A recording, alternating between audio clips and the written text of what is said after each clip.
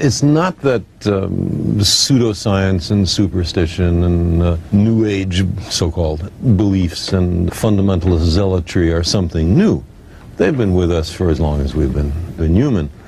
But we live in an age based on science and technology with formidable technological powers. And if we don't understand it, by we I mean the general public, if it's something that, oh, I'm not good at that, I don't know anything about it, then who is making all the decisions about science and technology that are going to determine what kind of future our children live in?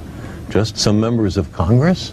But there's no more than a handful of members of Congress with any background in science at all. There's two kinds of dangers. One is that we've arranged a society based on science and technology in which nobody understands anything about science and technology, and this combustible mixture of ignorance and power, sooner or later, is going to blow up in our faces.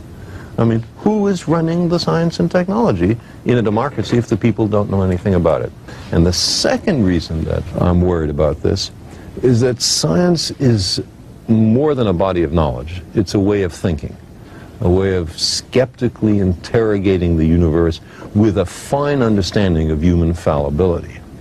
If we are not able to ask skeptical questions, to interrogate those who tell us that something is true, to be skeptical of those in authority, then we're up for grabs for the next charlatan, political or religious, who comes ambling along.